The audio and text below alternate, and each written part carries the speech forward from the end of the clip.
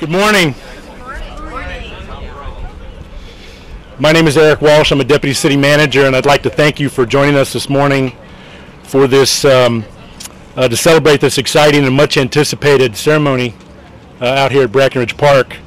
It's the groundbreaking of our new adoption center and campus. The campus is going to further our commitment to encourage responsible pet ownership in this community. Families will be able to attend the adoption center, adopt a shelter pet, visit our spay-neuter clinic, get their pets spay-neutered, and attend multiple events that'll be held at the pavilion here on the facility. And we're really excited with the partnership that we've got with Petco and a number of special guests this morning. We're looking forward to continuing that relationship with Petco, which is a huge corporate sponsor and a leader in animal welfare. Before I ask the mayor to come up and say a couple of words, I did want to recognize we do have two council members in the audience, Councilman Reed Williams from District 8 and Councilwoman Elisa Chan from District 9.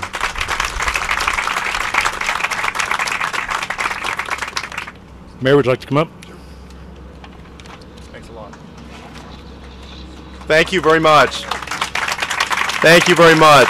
Well, you know, the beautiful day fits this joyous occasion, our groundbreaking of the Paul Jolly Center for Animal Adoptions here in the Brackenridge Park area. I wanted to start off, Eric, by thanking you and all of the folks on the city staff for the hard work that y'all have done, the great work that you've done to enhance animal adoptions and improve the live release rate at the city. Let's give them a round of applause because they've worked very hard. And that leadership starts right at the top with our city manager, Cheryl Scully, who's been such an effective advocate for animals, but more importantly, has invested the resources and seen to it that the partnerships are created so that more animals in our community are adopted, so that more of them who enter our animal care facility leave.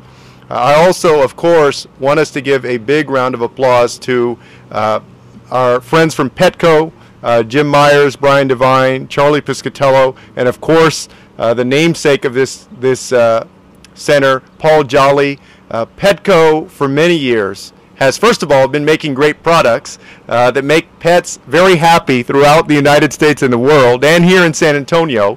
They've also made a great investment in our city, created hundreds of jobs in San Antonio that are contributing to the health of the local economy, but they've also consistently shown that they have a big heart for animals and that they're on a mission to make sure that animal welfare is a top priority in every community that they do business in.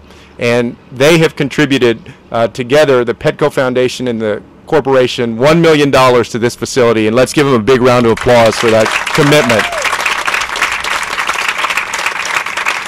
And I want to thank my colleagues, Councilman Williams and Councilwoman Chan. You know, 8 years ago, before they were on the council, and unfortunately I was at the time, San Antonio was taken aback by a series of articles, good journalism, in the San Antonio Express News that pegged San Antonio as having one of the highest rates of euthanasia for animals of any city anywhere in the country. And that shocked a lot of us to resolve to do something about it. But it wasn't until we got a city manager with good city staff, with council members, and with great partners like these, and Sally Scott and a lot of our adoption partners and rescue partners, that we could actually start making progress toward our goal of ensuring that San Antonio becomes a no-kill city. And so last year, our live release rate was 31%. This year we're on track so that it will be 59%, almost a doubling of that rate. We're making tremendous progress. Animal adoptions have gone up by 37% and animal rescues have gone up by 316%. And that's only going to get stronger with this facility when it's up and running. So congratulations. Thank you very much to Petco. Let's get this done. Thank you.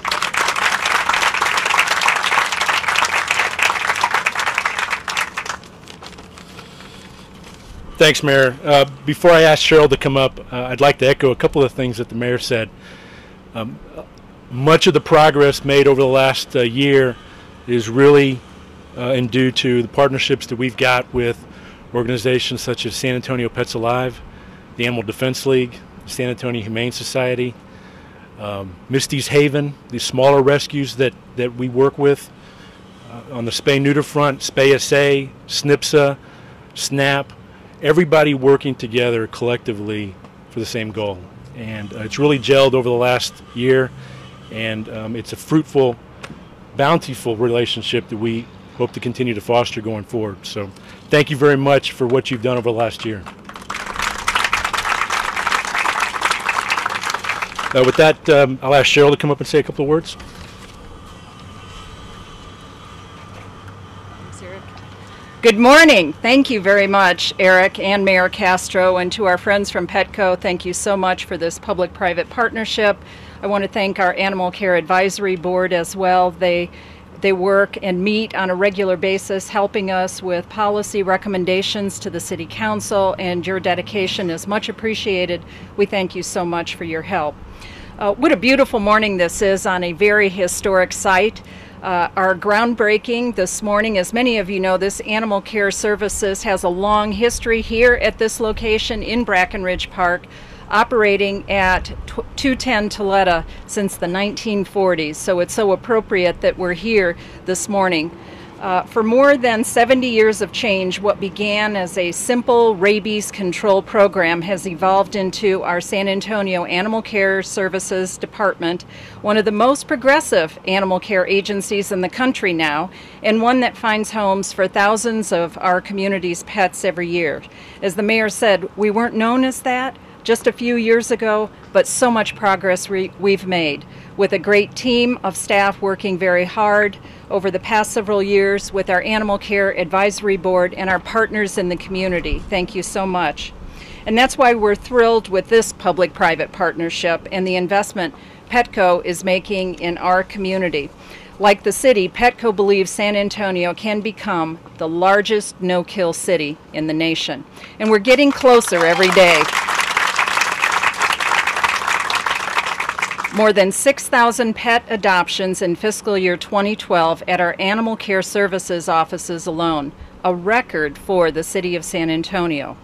This new $5.4 million facility is a brick and mortar symbol of that no-kill policy. This new center is expected to add at least 3,000 more adoptions annually, and this is our mission. We cannot achieve it alone, and that's where Petco comes in. Petco and their foundation have given Animal Care Services the generous $1 million donation, and this donation will help fund the high-volume Pet Partner Program, which is helping our Animal Care Services Department reach its no-kill goal by partnering with various animal welfare agencies in the community. This will benefit the members of our community, those with 2 legs, as well as all of those with 4 legs. The Paul Jolly Center for Animal Adoptions, the Petco Spay-Neuter Clinic, and Event Pavilion are all dedicated to saving today's strays, where so many of yesterday's abandoned pets spent their last few days. I can think of no better symbol of our shared commitment to finding homes for all of our community's unwanted dogs and cats. We are so grateful for this investment. And so, as city manager and as a card-carrying Petco customer for more than 15 years myself, we do want to sincerely thank Petco this morning. And thank you, Sally Scott. I know that you worked very hard individually and with the Animal Care Services Advisory Board to get us to this moment as well. As the former chair of the ACS board, our new chair, Mona Thaxton, good luck to you. We'll work with you as we undertake this facility. Mike Frisbee is here this morning, our capital constructions director. He's going to make sure this gets built on time and under budget.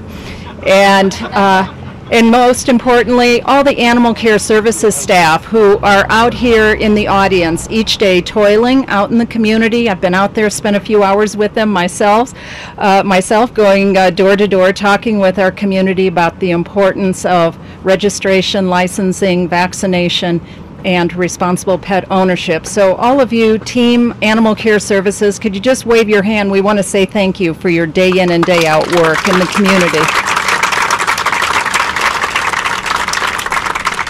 Kathy Davis is our new director. Kathy is here this morning, and preceding her was Joe Angelo. Joe's here today because I know he worked really hard with the team to do some work to get us on the right track with a revision to our strategic plan. Joe and the team worked on that with our Animal Care Services Advisory Board. I just want to take a moment to thank them. Most importantly, we're here today to celebrate a new beginning for San Antonio's Animal Care Services in partnership with Petco. And so to the Petco executives and the entire Petco team, we say a big thank you.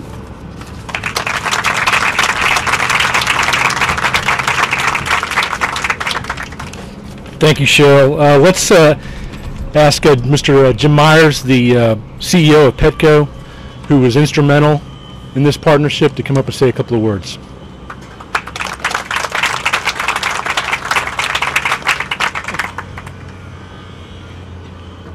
Well, great. I can't tell you how excited we are here to be here this morning. We feel particularly proud of our commitment to the community and think this is a great opportunity. It's a privilege to be here this morning to be present for this groundbreaking, an important event in San Antonio for the animals. I'd like to thank Mayor Castro and City Manager Scully for joining us here this morning, as well as our partnership both with Joe Angelo in the past and Kathy Davis in the future in planning with this event for today. You know, it was just over a year ago that Petco opened our new support center here in San Antonio. We have a long history in the state of Texas. It's actually our second largest market with over 80 stores, with over half a dozen here locally in the community. It is our second biggest location, and we selected it as the place for us to expand our national support center footprint as well. At that time, we've been active in the community for some time, and now just a year later, we have over 200 associates now working at our support center here locally. A large number are here today. If you could raise your hand if you're with the support center. Thank you.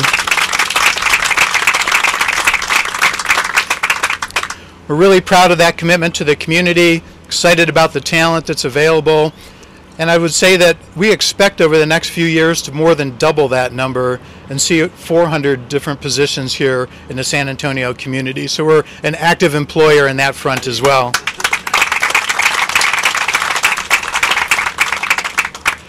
At Petco, we have a vision for healthier pets, happier people, and a better world. We are active on all those fronts every day with the products we have for the pets at our stores, what we do on behalf of our associates, and what we do on behalf of the community. This is one of those manifestations of super support on our part. Last year, we donated $50,000 to fund a San Antonio Animal Care Service mobile adoption unit, and that was a first important start in our local commitment.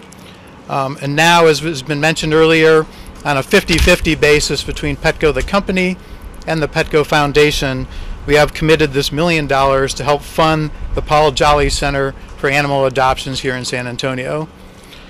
We know this community is just as committed as we are to finding homes for the animals. Everyone feels it in their heart. It's about dedicating those resources and providing the means for people to act on what their personal beliefs are, and we're excited to play a role in that part. It's also a very special pleasure of ours to be able to name this in the honor of our long-term leader of the Petco Foundation, Paul Jolly, who exemplifies what it's about to be committed to the welfare of the animals. So with that, I'm very excited to be here today and join you all, and look forward to a long-term relationship with the City of San Antonio. Thank you.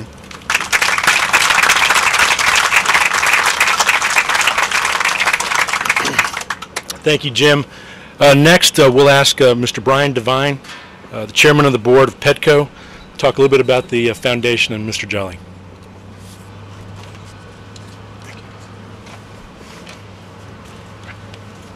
Thank you, Jim, and good morning, everyone. I've known Paul Jolly since I joined the company in 1990.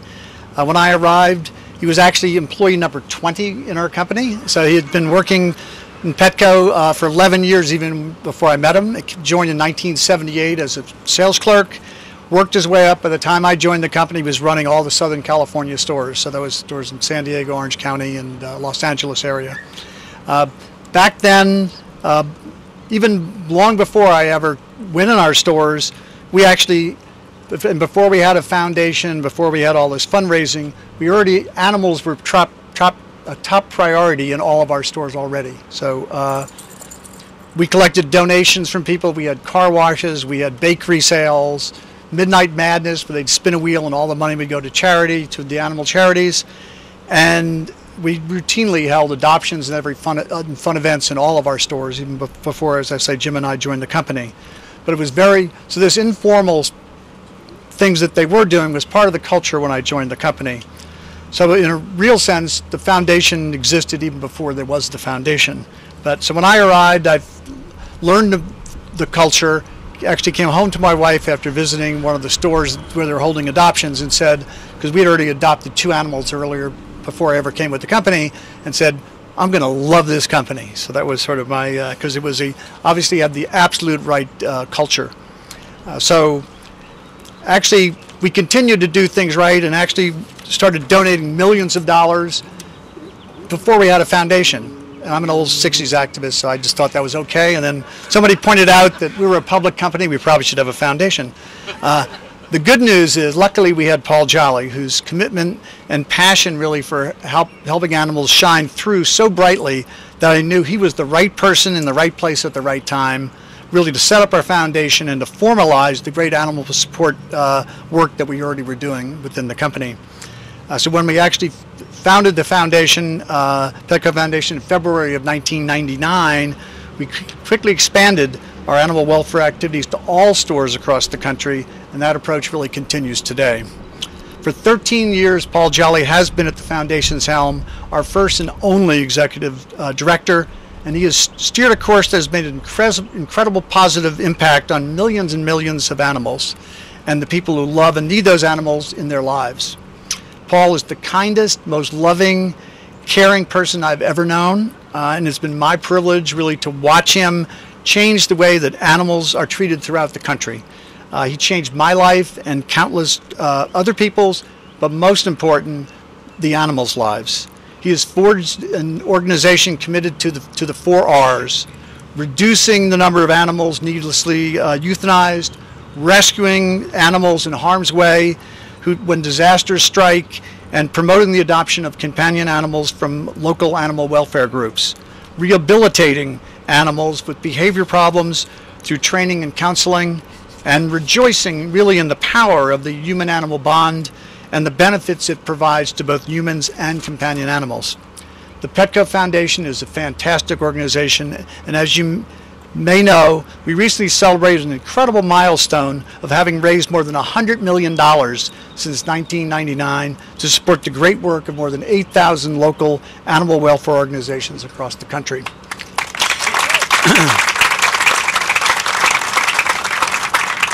And today's groundbreaking for what will be a truly great facility is a fitting tribute to Paul's leadership in the Petco Foundation's important work over the past 13 years. So anyway, thank you, and let me introduce Charlie Piscitello, our Chief People Officer and President of the Petco Foundation Board of Directors.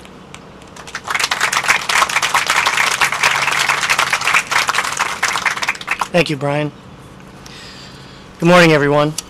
You know, as Jim mentioned earlier, it's an honor for all of us at Petco to be involved in this important work, and particularly for the Petco Foundation. It's a privilege for me to explain why we're naming the center after Paul Jolly. Many of you know Paul has been the executive director, and he continues to be today, and that's true. As Brian mentioned, he's the only executive director we've had since 1999 when we started. He's also a dear friend to all of us in the company, and he's been an extremely loyal and dedicated Petco associate for almost 35 years. You know, I met Paul when I started in 2007, and I can tell you no one in the organization has taught me more about compassion for animals, helping the communities where we work and live, and ultimately being part of the solution to what's a very complex, very large, very broad problem in society. But Paul's work to help the animals started long before he ever came to Petco. We're proud to say that in his time with the company and through his work with the foundation, He's been personally responsible for saving millions of animals' lives around the country. Under his watch, we've raised over $100 million, as Brian mentioned. And this year, between the company and the Foundation's partnership, we'll adopt over 400,000 animals in our stores to loving homes. A great accomplishment.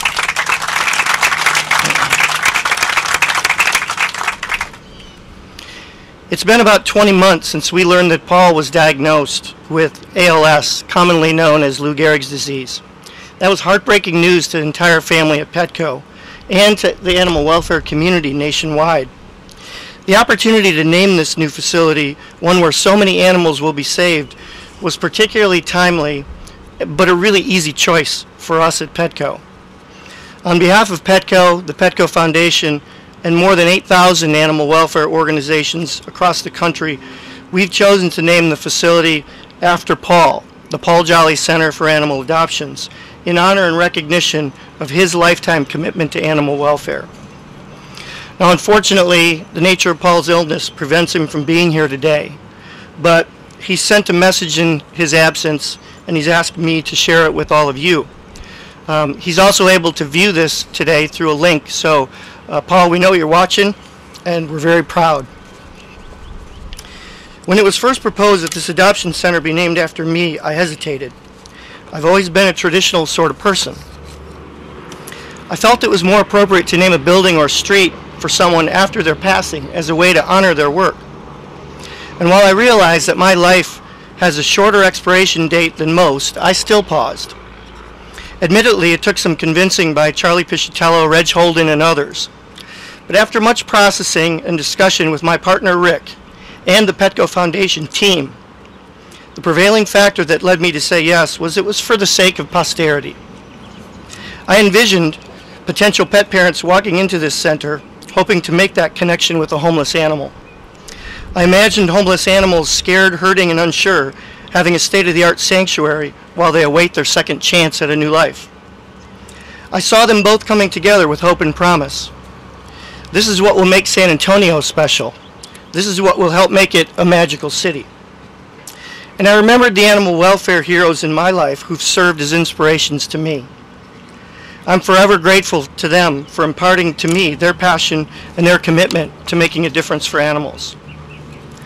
This building may have my name on it, but it's really named for all of them that guided my journey in humane work. I thought about the enormous progress that a city like San Antonio has made to become a no-kill community.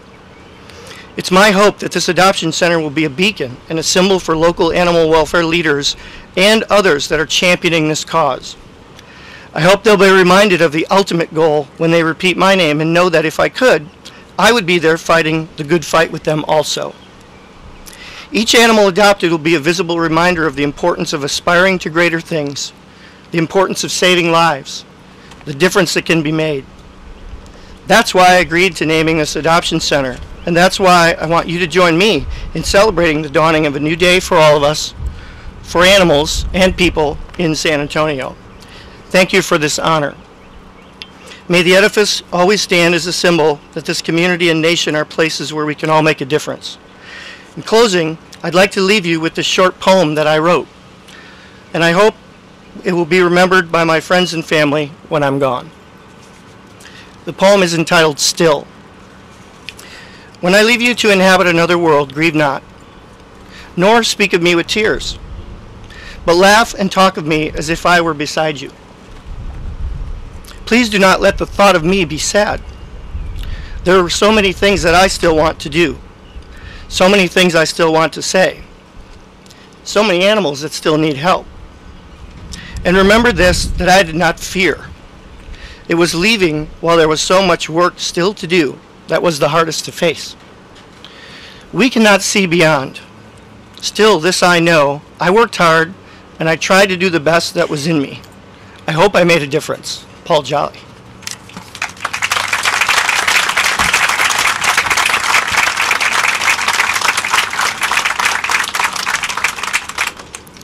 So Paul, you're in our hearts today. We honor you, we celebrate you and your life and your commitment to animal welfare, and it's befitting that this facility will carry your name into the future. Thank you all very much.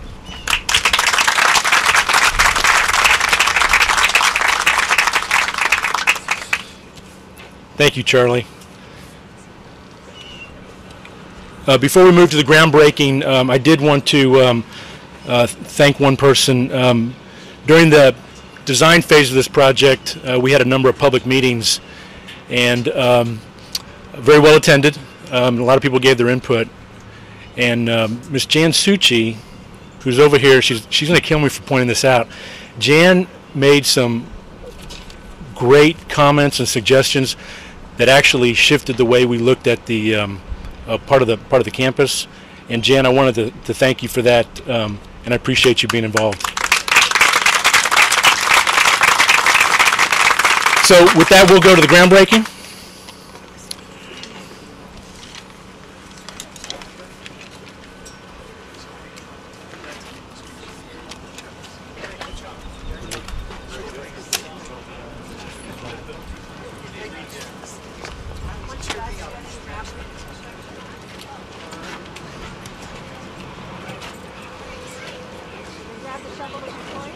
We're going to have some of our four-legged guys.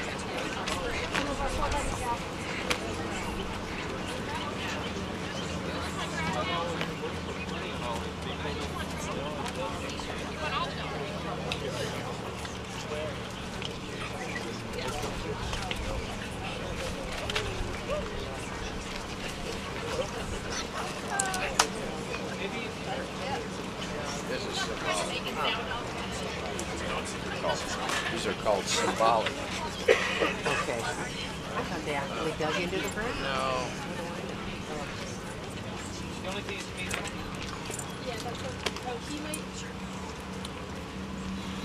He's gonna. If you could, as you're digging, please, look up towards the camera so we can see your face again. Okay. You want to count? Sure, I'll give a count. Okay. 3, 2, 1.